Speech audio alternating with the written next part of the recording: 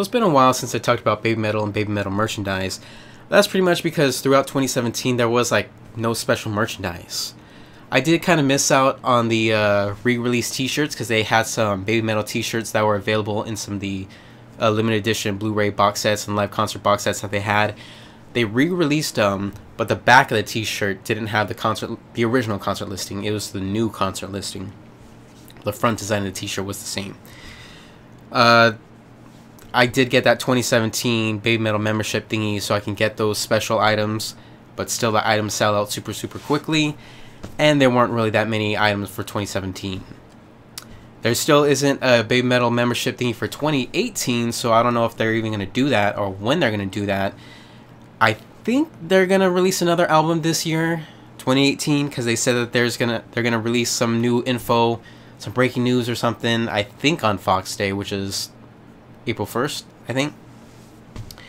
But the last set that they released was the Fox Festivals in Japan 2017, the 5 Fox Festivals and Big Fox Festival, for 33,480 yen. Yeah, so that's like $335 basically, US dollars, roughly. This is another Baby Metal membership, the one membership item for 2017. It's a pre-order. Again, 5 live concerts, but none of them are new songs. They're just the same old songs from the Baby Metal album and Metal Resistance album, and they don't even have my favorite song in here.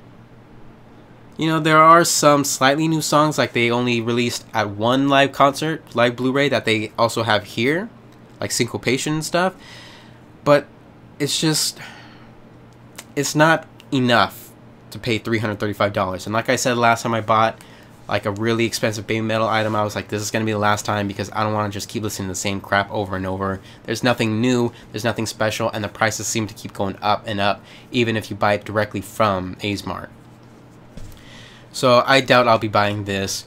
Hopefully they release a new album, because it's been 2 years already. Baby Metal is kind of like dying down, and I don't know if they should do a whole 2018 membership thing. I think they should just open up a bigger shop to the entire world, have more stuff in supply, in stock, and not do this Baby Metal the One membership BS crap. But that's my own personal opinion. I have no idea what 2018 is gonna, well, I have an idea, but I don't know for sure what 2018 is gonna bring for Baby Metal. Hopefully they have a new album. Unfortunately, one of the guitarists died a couple of days ago, or maybe like last week or something.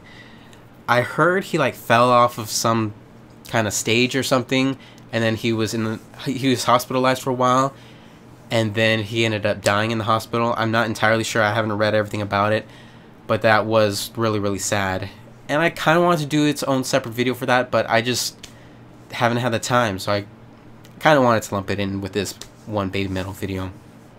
So yeah, he was a freaking great guitarist. He was like in, I think, both of the Live in London concerts. At least one of them, I know that, because he did this freaking awesome guitar solo for the Mischief of Metal Gods song. You know, that's the instrumental, comic band instrumental song where each of the 4 members play their own little solo type thing. And sometimes it goes on before Rondo of Nightmare. But yeah, that's crazy. Just like, he was only like 36, I think. And I think well, I know that some of the comic band members were actually involved in making some of the Baby Metal songs, like actually recording them and stuff like that.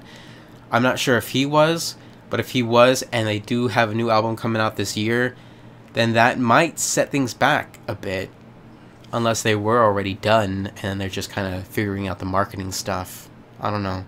We're just gonna have to wait to see what happens, because Baby Metal's just, stuff is going all crazy.